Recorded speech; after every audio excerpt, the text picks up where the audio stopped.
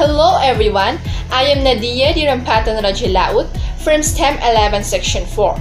For today's video, I will give an example of physical and chemical change by doing an experiment.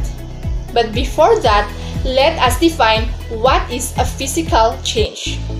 A physical change is a change in one or more physical properties of matter without any change in chemical properties. In other words, matter does not change into a different substance in a physical change.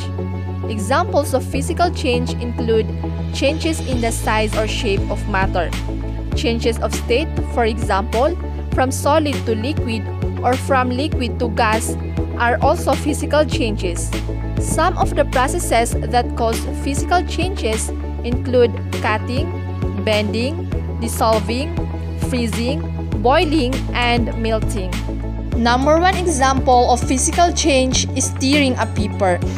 Cutting pepper is a physical change since only the physical properties such as appearance, the size and shape is changed, but the chemical composition remains the same. Cutting pepper is a physical change because it involves changing something without changing its chemical structure. The second one is sugar dissolving in water. Sugar dissolving in water is an example of physical change. It is because no new substance is formed. Also, the process is reversible. Water and sugar can be separated by vaporization followed by condensation and crystallization. So now, let's proceed to the chemical change. Chemical change occurs when a substance combines with another to form a new substance called chemical synthesis, or alternatively, chemical decomposition into two or more different substances. These processes are called chemical reactions and, in general, are not reversible except by further chemical.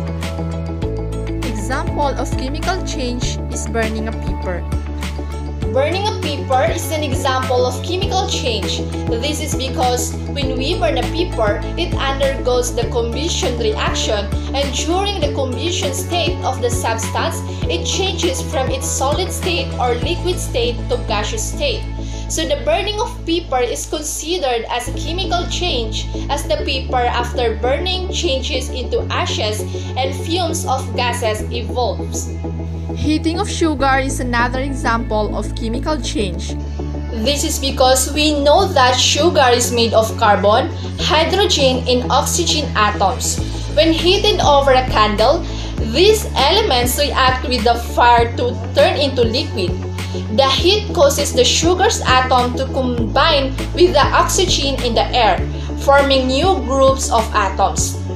Energy is released in this chemical reaction in the form of smoke and black soot. But before I'm going to end my video presentation, let's take a look in burning a candle, which is physical and chemical change occurs. The candle is a physical change because when a candle burns, the wax melts. The wax undergoes a change of state from a solid to a liquid when given heat, but no new substance is formed during the process.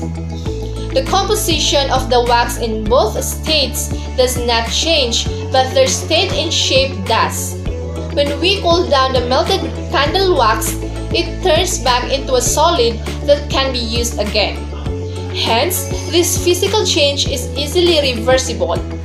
The candle also undergoes a chemical change.